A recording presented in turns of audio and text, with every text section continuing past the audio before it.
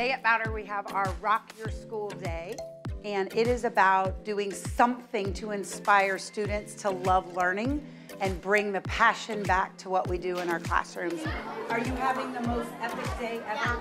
Awesome. So in every single classroom, they're all doing something different. For example, my second grade team are focusing on density and creating a bottle that is the layers of the ocean. And so they're learning about the density and why the lowest layer is the darkest.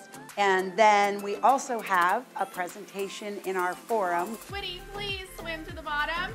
Mad Science is coming, and they are presenting on hurricanes and vortexes and what happens with the weather and the ocean water.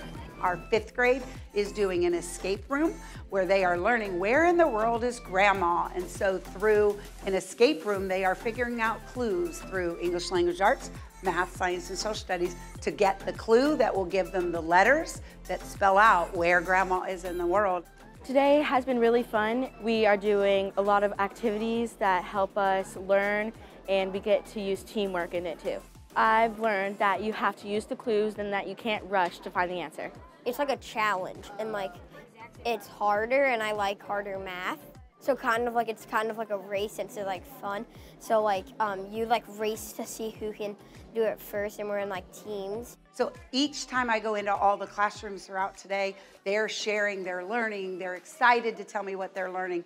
And it's not just the fun of doing something, it's what they're learning that's in the standards so that it helps them do something hands-on to learn.